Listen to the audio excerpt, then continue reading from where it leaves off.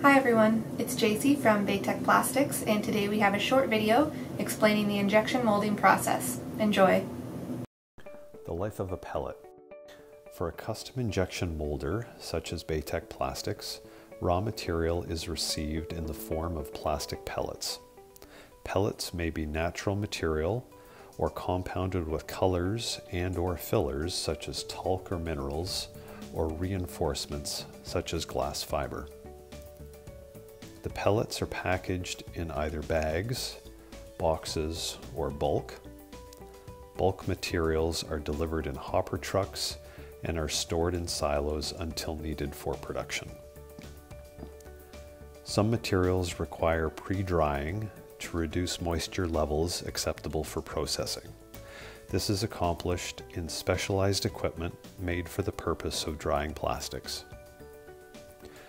Pellets are typically delivered to the injection machine by way of vacuum loading lines directly from bulk storage silos or dryers. Vacuum loading is also used to draw pellets from large boxes. For small parts, bagged material may be hand-loaded directly into the hopper of a machine.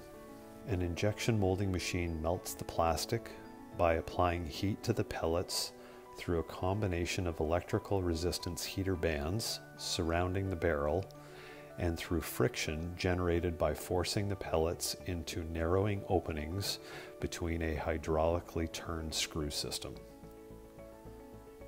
Molten plastic is injected into a relatively cool mold, which defines the final shape of the plastic part.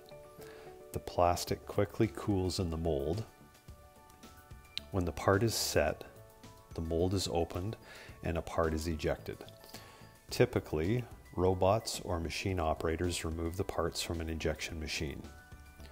Automatic machines run without intervention by people and can produce parts with very little attention. Some parts are finished as molded, but others require additional operations to be complete. Some may be further processed by way of overmolding, which involves placing the molded part into a different mold and injecting a secondary material, such as to form a gasket around a part perimeter, for example.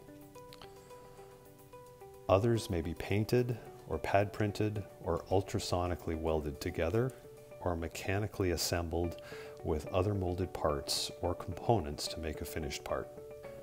Parts are inspected for quality prior to packaging. Finished goods are packaged and arranged on pallets for shipping.